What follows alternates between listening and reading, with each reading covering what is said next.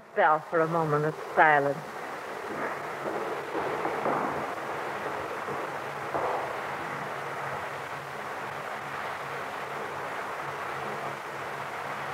Our dear Heavenly Father, we thank you for our awareness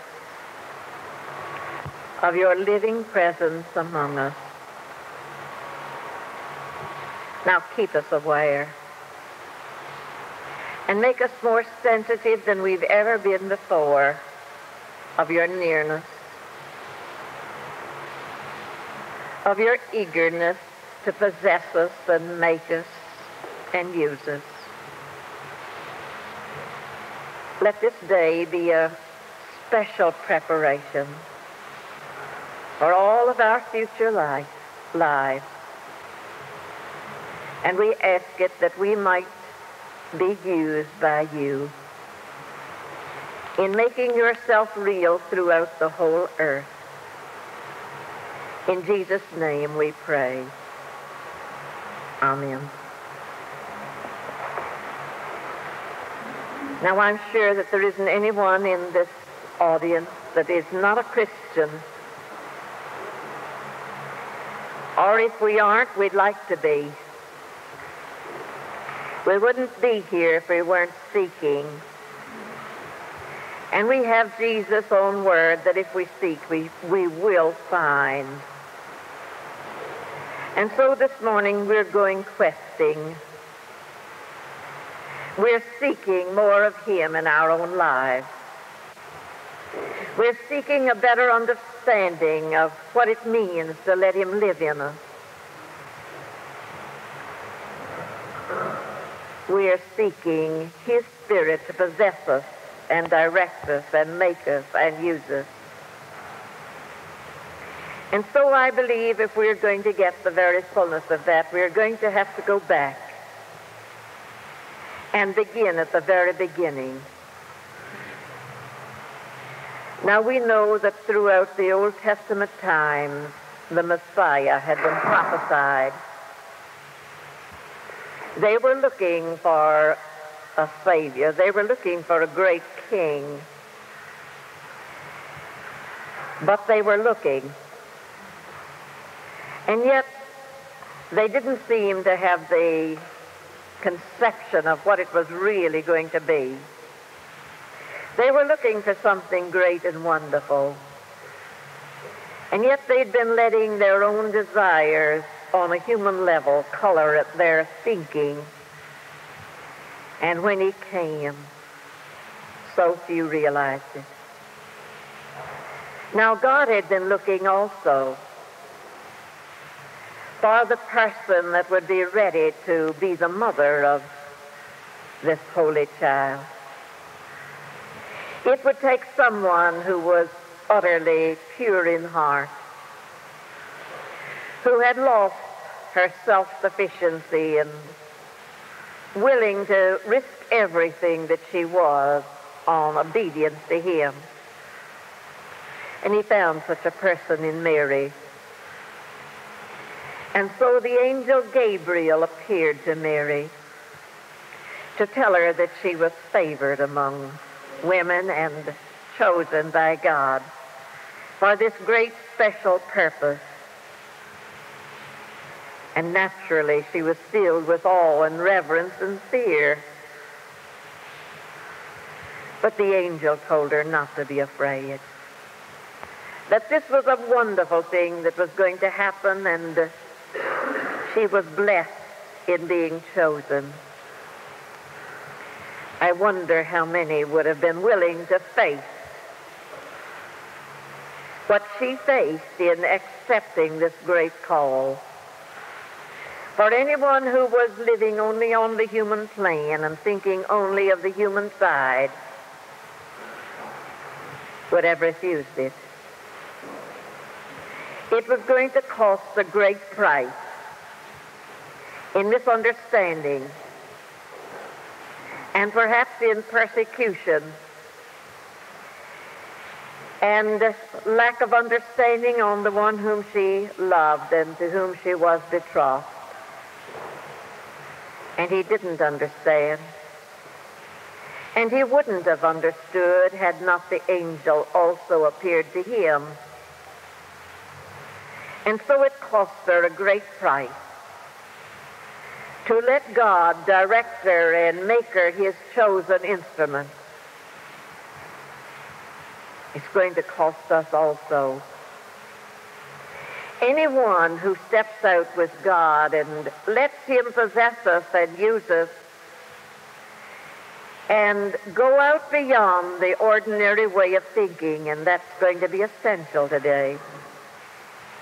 In this great day in which you and I have been entrusted to live, God needs many who will go beyond, who will trust him to lead the way and open the doors and make possible and use for good these unknown things to us. And it's going to take the courage and the faith and the love and the oneness of spirit that Mary had. If we today are going to answer the call that's coming to us, she trusted him. And God enabled her to have the courage and the faith and to, I'm sure, find sheer joy through it all, even though the neighbors might not understand. Even though in that wicked little city of Nazareth, they didn't believe that this child that was coming was of the Holy Spirit. Many of us will have to be misunderstood, perhaps,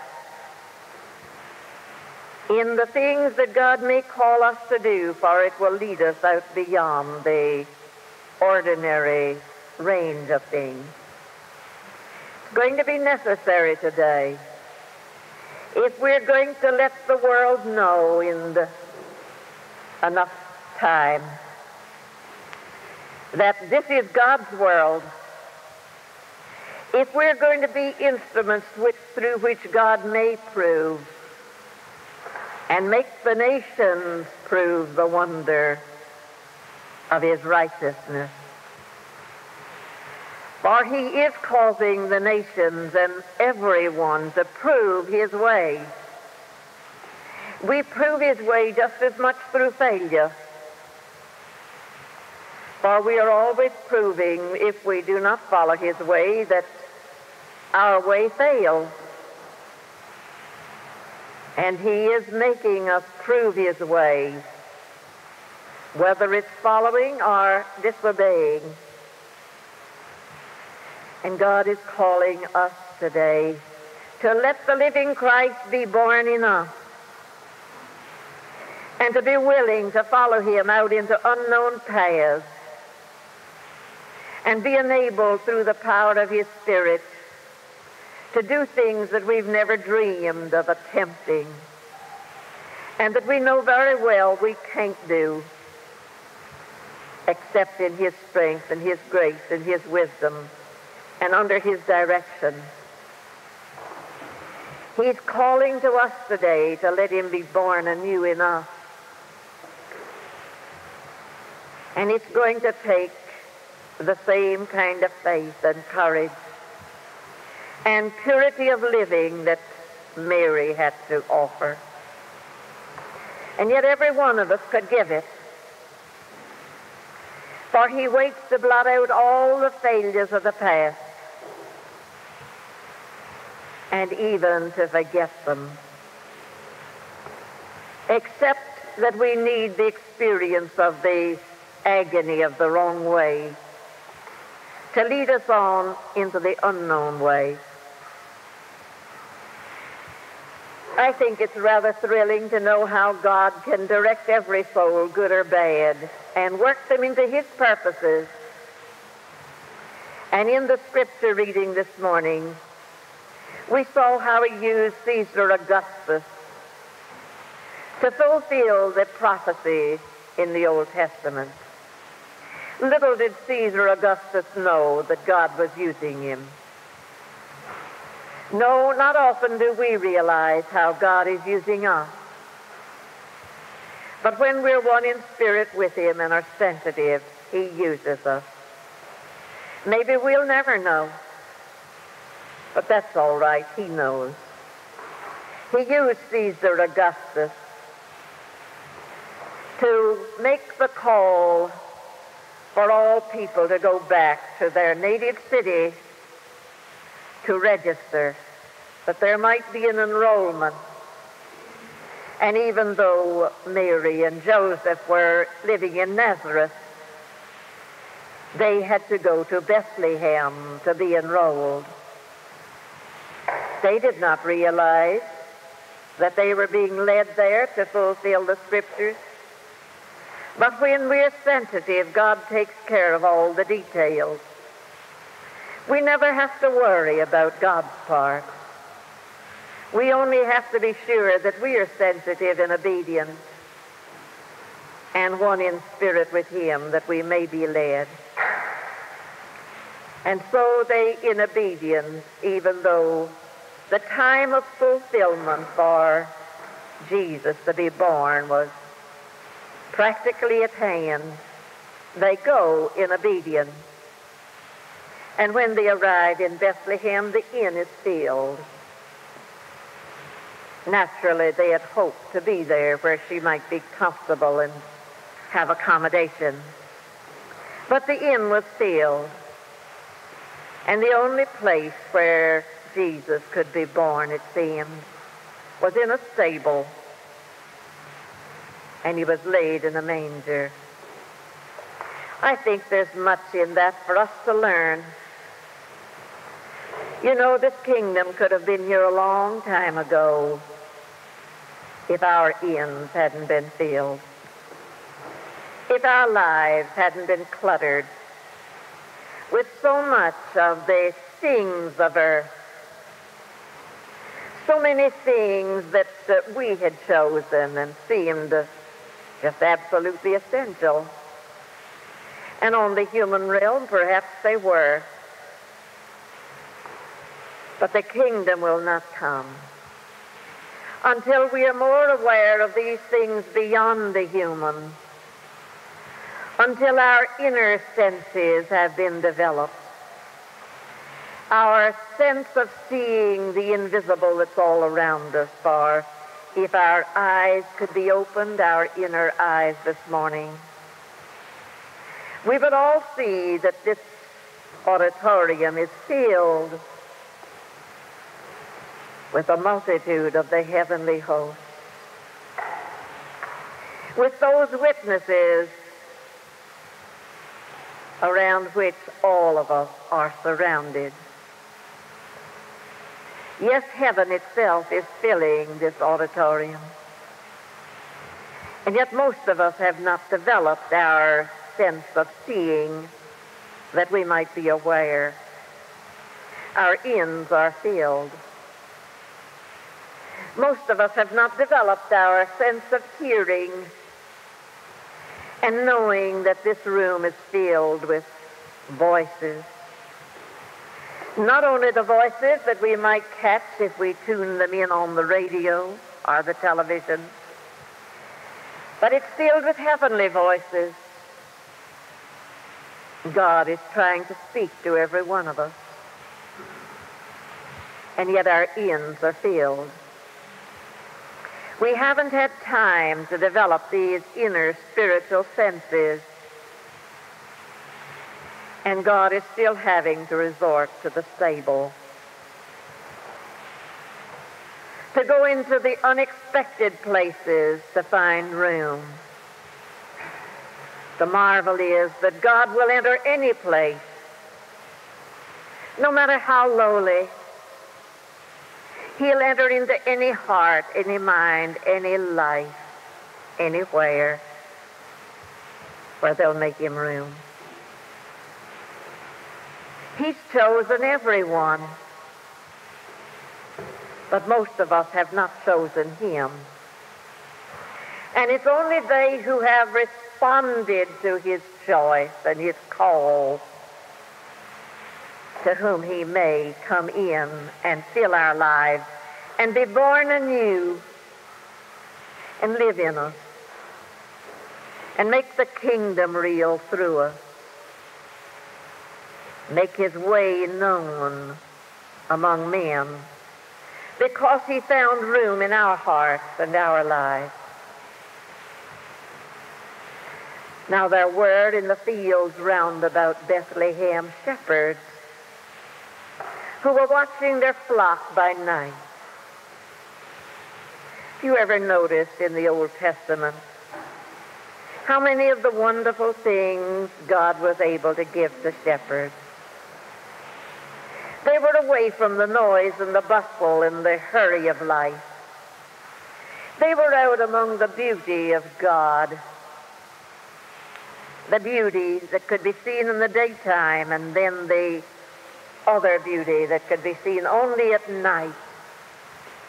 And without a lot of distracting things to take their attention away from God and the wonder of the things he gives us, in the stillness, in the quietness, they saw more, they heard more.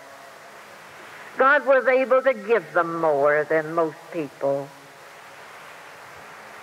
And so here in Palestine, where they should have known, and they did know their scriptures, for the Jewish people knew their scriptures far better than we.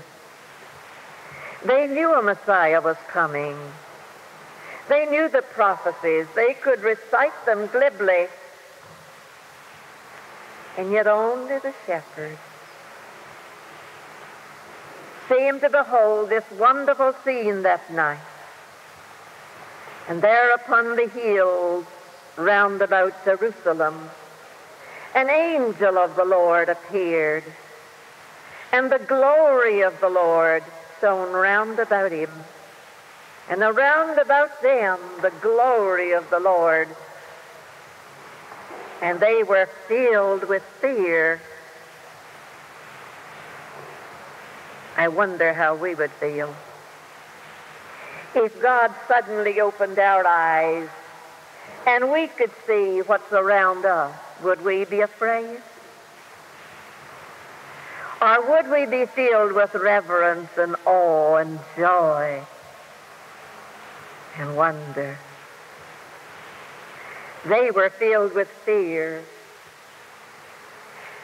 But the angel said, "Be not afraid.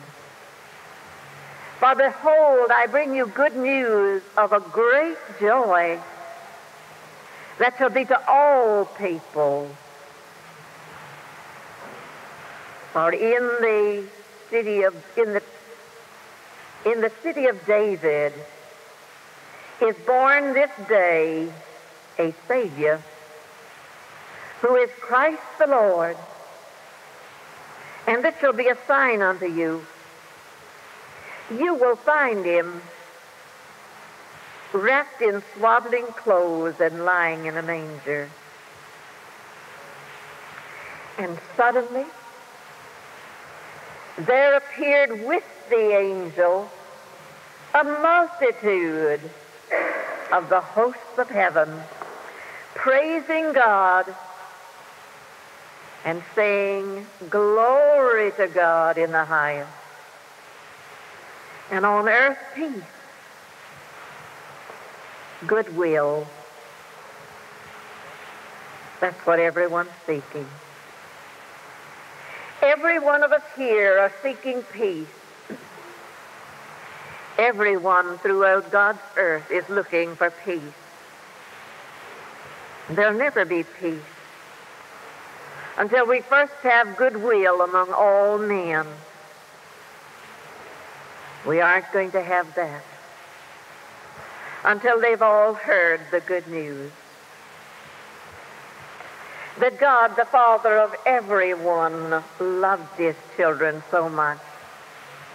Whether we've loved him or not, whether we've obeyed him or not, he still loves us all. And he has awaiting every one of us good news and a great joy, which shall be to all people. You know, sometimes we fail to take in the bigness of what the angel was saying. This good news shall be to all people, which means to me that someday all people shall know it. All people shall hear it, and anyone who hears it shall be won by it. Oh, there's great wonder in these things that we see here. Think of it. In all of the Holy Land, among God's chosen people, only the shepherds saw the wonder of that scene. Only the shepherds were sensitive to hear the wonder of the angel's message and the song of the multitudes of heavenly hosts. Yet everyone could have. But today, only we who are sensitive, only we who choose to take time to go apart and be still and quiet and develop these inner senses are aware and will be ready to do our full part in what God is calling us to do. Everyone has a part. A part of this kingdom is dependent upon everyone. But only we who are sensitive and aware and courageous enough to follow in the unknown paths will he be able to use in these crucial days. I believe that this that we are beginning to see today is the thing that Glenn Clark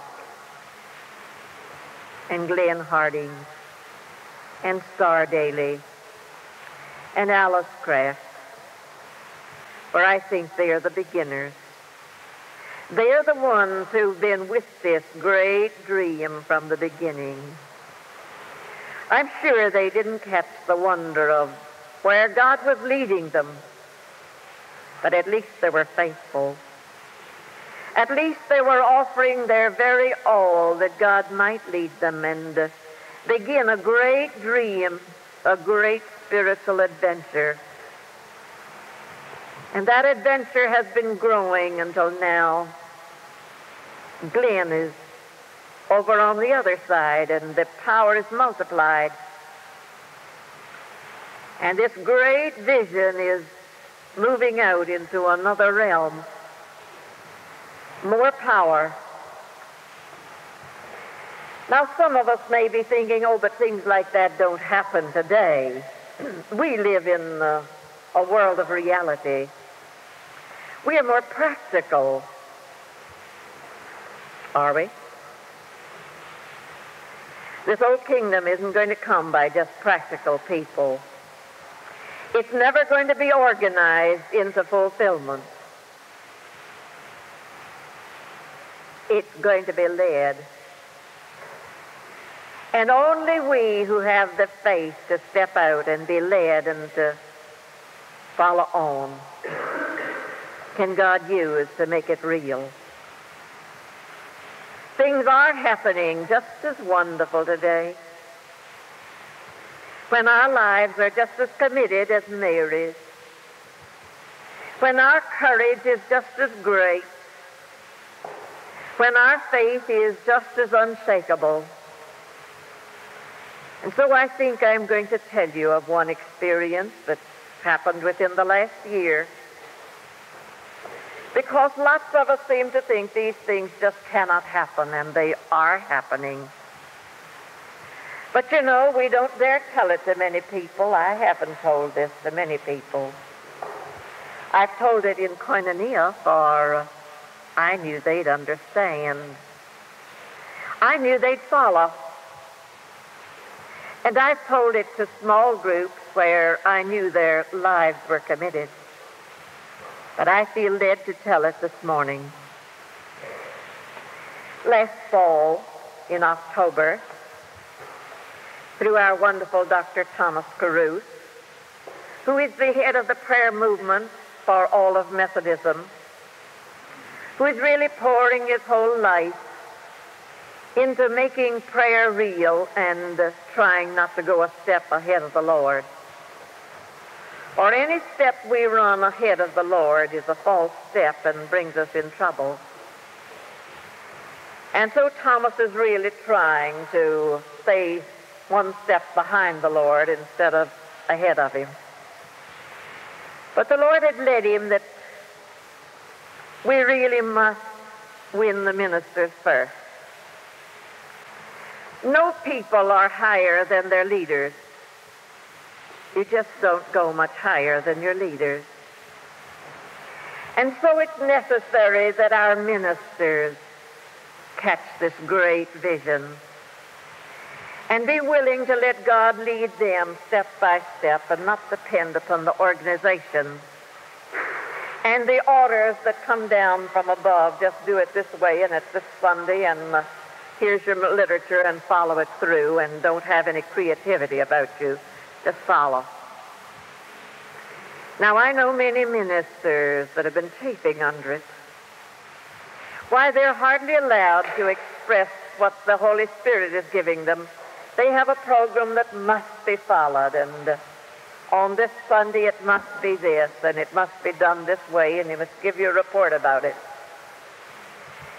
Well, we know that it's going to have to be changed. And so Thomas Caruth is starting in the right way. He's gathering together groups of ministers. And they're lay people because unless at least there's one lay person in the minister's audience that is with him and understands and knows he hasn't really just stepped off the handle, why, it might be rather hard for him. And so he's been planning a series of retreats for ministers, and each minister bring one or two of his leading lay people and the officers of the Women's Society, which made it about even, just about as many men as women, but all of them leaders. For it is important that our leaders catch the vision. Now, last October, this retreat was planned for the North Mississippi Conference, although many in the South Mississippi Conference heard about it and leaked in. Of course, they were welcome. You see, he'd been having them for 2 years, and they loved them. It was to meet in this Methodist assembly just about 6 miles out of Oxford, which is their university center. And their conference grounds was a very ideal place for having it. A beauty spot, comfortable, away from the noise and the bustle of things, where we could really be alone with God. Thomas Caruth and I were going to try to let the Lord lead us to lead them.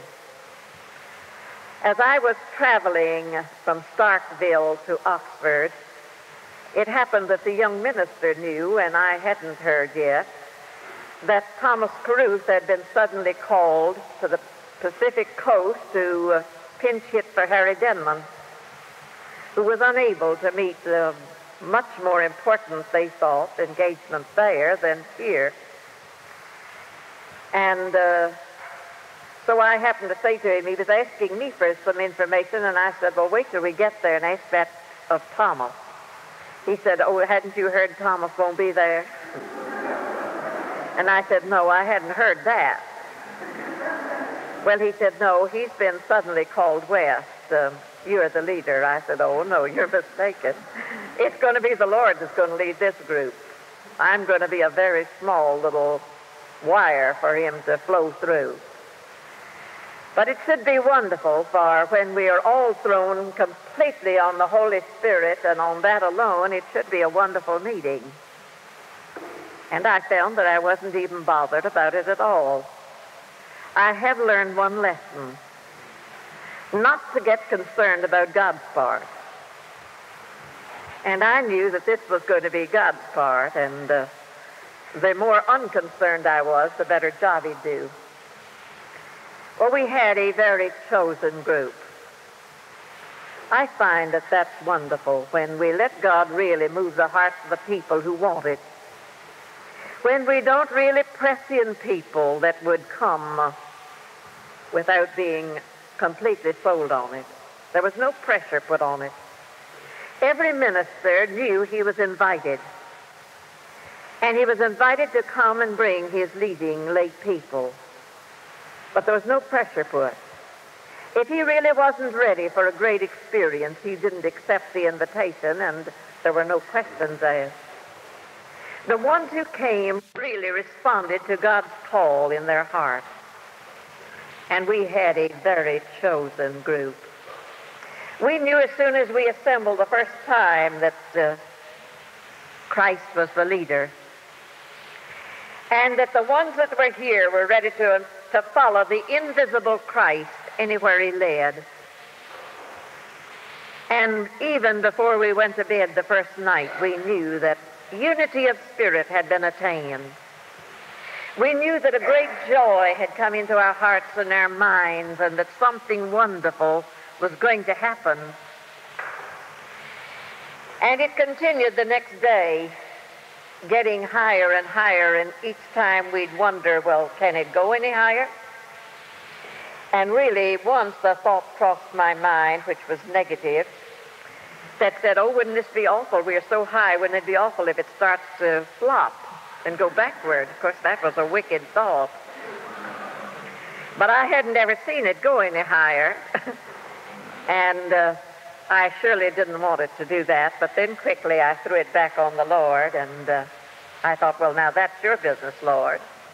I don't have to worry about that.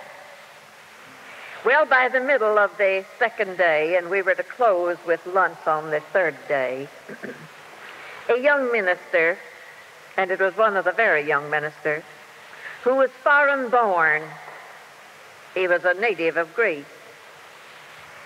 arose and he said, Miss Eggleston, I don't think there's anyone here that isn't aware that the Holy Spirit is in our midst, and that the Holy Spirit is possessing us and leading us out into unknown paths. I feel that this is a group that I can talk to about a great concern that I have in my heart. He said last June, when our conference met, there came to our conference one of the most beloved ministers that we've ever had. He was in the last days of leukemia. Everybody knew it. He knew it. The doctors had told him he had very few days left to live. And he said, even so, please take me to conference. I want to go to conference just once more. I've never missed conference, and I don't want to miss. And knowing that he couldn't live anyhow, they thought they might as well grant his wish. And so he, in his pathetic condition, was brought to conference. He said he just threw a pall of sadness over the whole conference. That wherever you'd see a couple ministers talking together, if you'd listen, they were saying, poor dear Brother Jay. Isn't it just pathetic to see him? He who has been such an inspiration, such a wonderful soul, and seemingly had so many wonderful years ahead of him. Isn't it just heartbreaking to see him? He said, I listened in on so many of these, and every time I heard it, something within me would say, well, why don't you pray? You're admitting that so many wonderful years could lie before him. You're admitting what a wonderful person he is and how God has used him. Why don't you suggest that the whole conference pray? And he said each time something within me said, well, suggest it. And then I would think, oh, but I'm a Greek. I'm not even, they wouldn't even consider me one of them, even though I am a naturalized citizen. To many of them, I'm still a foreigner, and I'm brand new in the conference. And they'd think I was an upstart if I suggested such a thing. And he said I would keep still. And conference closed. And on his way home, he died. He didn't even live to get home. He said, ever since, I haven't been able to get away from the fact that God was saying to me, call them to prayer, and I wouldn't. I was afraid of the misunderstanding or the persecution or what it would do to me, and I didn't. And he said, ever since, that's been in my heart. I haven't been able to get away from it. Now he said, I feel that here we have attained oneness of spirit. I feel that we have faced Jesus in his fullness. And we know that Jesus was concerned about the body, as well as the mind and the soul and the personality and the emotions and the affairs of men. Now he said, God has laid another concern upon me. In our conference, the head of our youth work, Mrs. Strickland, a person that everyone in our conference recognizes as a wonderful soul, whose influence upon youth has been so marked that everyone knows it. We know that today in Millsaps College there are 5 young men studying for the ministry who have said it was Mrs. Strickland's influence in their life that made them decide to be a minister. Now, she is at the height of her powers. She's a woman about 50, I'd say. Her faith is unshaken, and yet they've told her she only has a few more weeks to live. Every time she's tested, her tests show that she's getting weaker and that this thing is progressing. She's been told she only has a few more weeks to live, but her faith is still unshaken.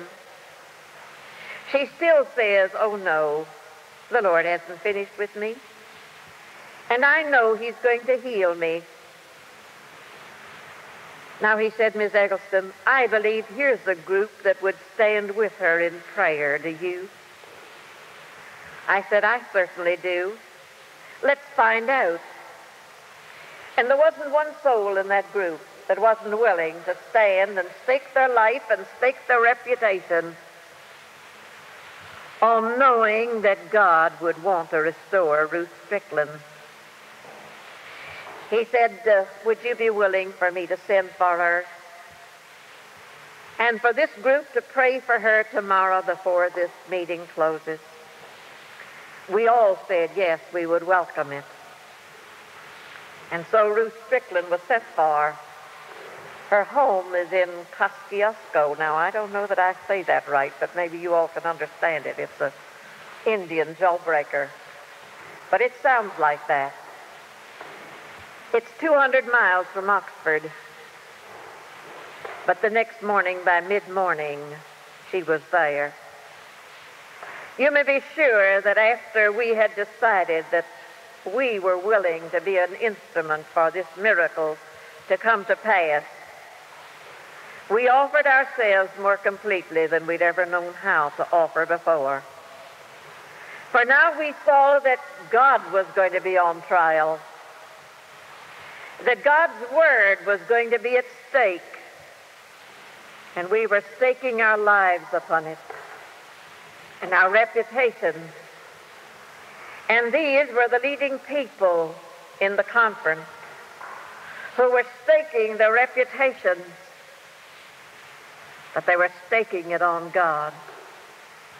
And so you can imagine that we went deeper and deeper and spent more time in silence and quietness, letting the Holy Spirit direct us. By mid-morning, the closing day when she arrived, there was such a stillness, there was such a quiet assurance that it was really a joy unspeakable that we were experiencing. we knew that the Lord was leading and going to take over. And so when they brought her in, the chairs in this auditorium were movable. And they just put them all against the walls and folded them up and cleared the room and brought a comfortable chair to the middle of the room where they put her. And the rest of them made circles around. Of course, at first, we had a little talk with her and let her know how we'd been building up. And we wanted to know if she was ready. We knew she was. She revealed it in every way. In fact, she wouldn't have taken that long drive to come there if she hadn't have come with great expectancy and a complete commitment. They asked me if I would stand behind her and make the contact. For you know, Jesus would always touch them, or they would reach out and touch him. But God needs a contact.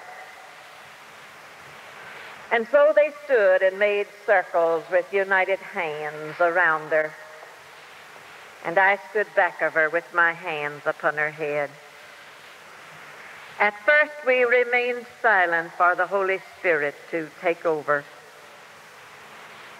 And then the Lord began to speak through me, declaring our faith, repenting of everything that had ever kept us from being used wholly and completely before. It was a prayer of repentance and a great prayer of looking for God to take over completely.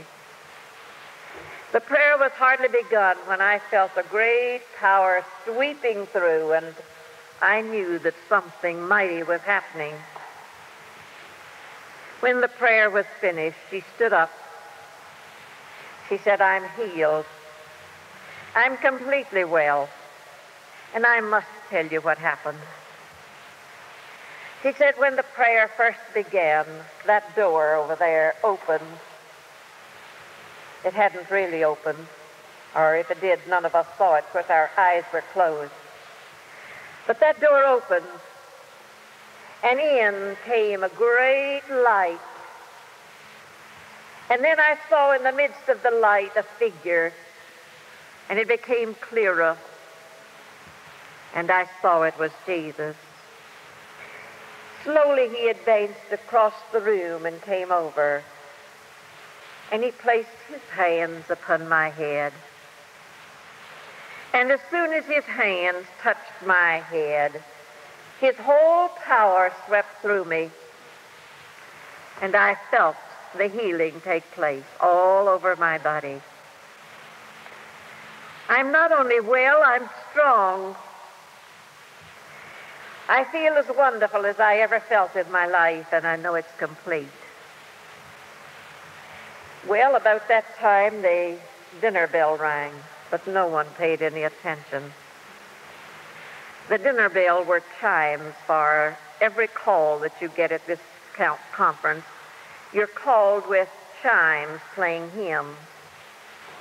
And these beautiful hymns that were being played only led us deeper into the Spirit. We weren't at all interested in dinner. Everyone there had to witness. And there wasn't one present that hadn't had some experience, some mystical experience. And there wasn't anyone willing to leave until we had shared our experience. God can always open our spiritual eyes and our spiritual ears and make us sensitive to that divine touch. Yes, every one of our senses can be quickened as we take time to be still in his presence and let his Spirit develop them. It was about 2:30 when the last one finished witnessing, and we went to our waiting dinner. It was a cold lunch. Wouldn't have made any difference, though. We went up, and such sheer joy as we had as we partook of our lunch, and then said goodbye and started home. Now, I was invited to drive back in the car with Mrs. Strickland. I was making for Jackson, and I was in the car with Dr. and Mrs. Samuel Ashmore.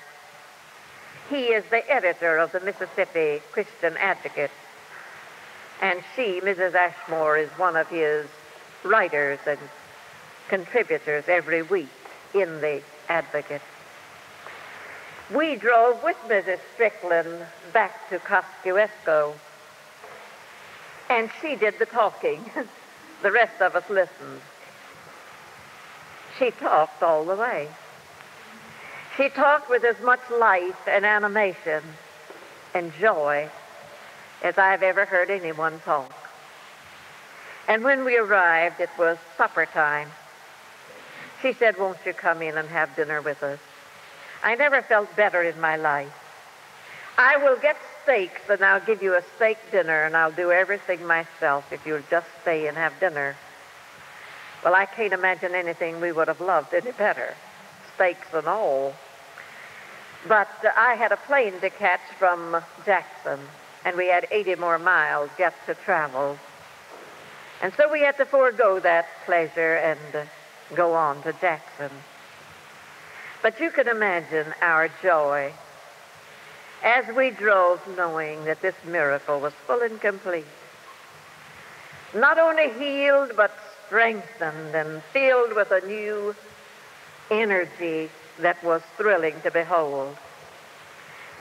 Well, of course, I heard from her. I knew that the tests were all wonderful and complete. But this April, you see, South Mississippi never let North Mississippi get far ahead of it. And so Thomas had planned a retreat in South Mississippi in the Palmer Creek camp meeting grounds. It's been a camp meeting grounds for 100 years, and it still has the atmosphere of the old camp meetings, right a few miles from the Gulf. Well, here, one of the first to arrive was Ruth Strickland with a carload of women from North Mississippi, including Mrs. Ashmore. She had come all the way down to witness. She wanted them not only to hear, but to see the wonder of the Lord and what God had done with her and through her and for her, and to tell of her plans for the summer for the last 2 years. She had not been able to lead the youth, but her plans were full and complete for her summer youth camps, for all of her summer programs. But she wanted you to see the health, the glow, and she wanted to tell the story. She said she went, I think we perhaps got home on Friday night. And the following Monday or Tuesday, she was taken to Mississippi as usual, for she was carried there several times, carried to Jackson. She was carried there several times a week, I believe now, for tests. And so she went, not saying anything about what had happened. She went for her test. And they tested, and they tested, and they changed the instruments, and they called in doctors. They called in everybody. And she didn't say anything. And they said, "Mrs. Strickland, we are very much embarrassed, but all of our instruments are out of order. Would you be willing for us to take you up to Memphis, to the hospital there, and for an examination?" And she said gladly she would go.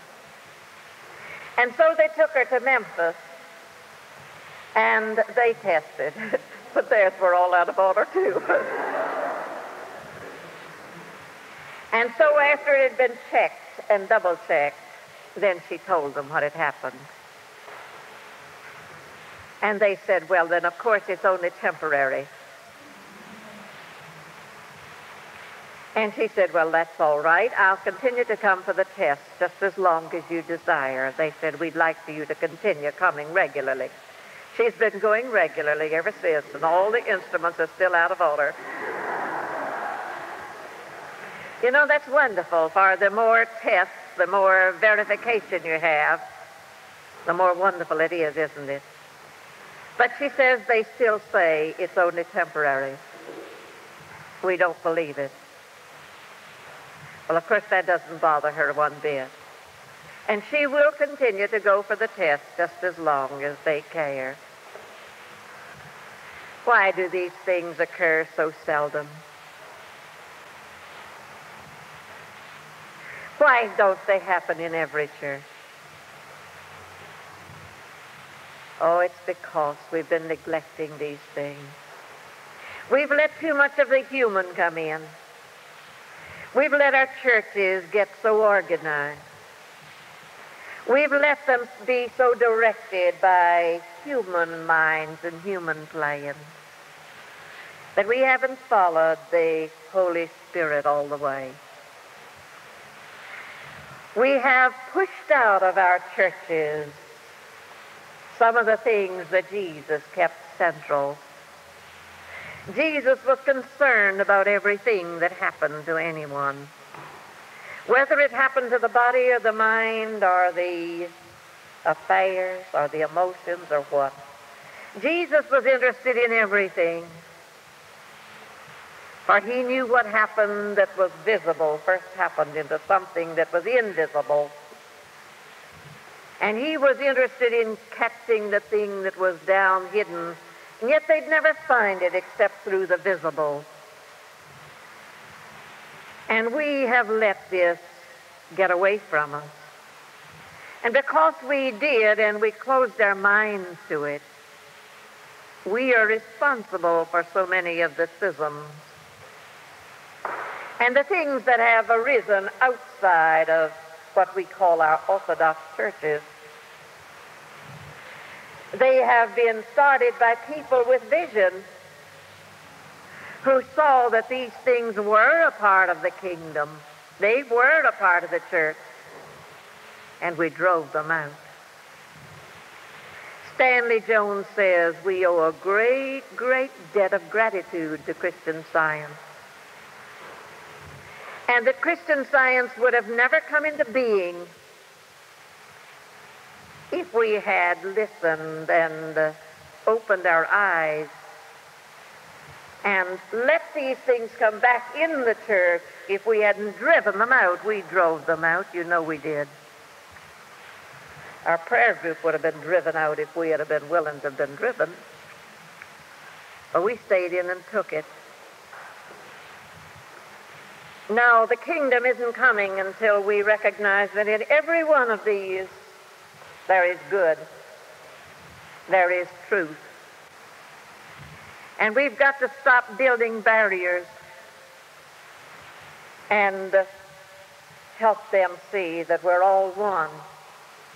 And while maybe we were neglecting this, that they in their eagerness to plank this sometimes have left out other things that were even more important. Not one of us have it all, but everyone has something to contribute. We've got to be big enough and loving enough to see the good everywhere and come together, all of us, bringing what we have to offer and put it together.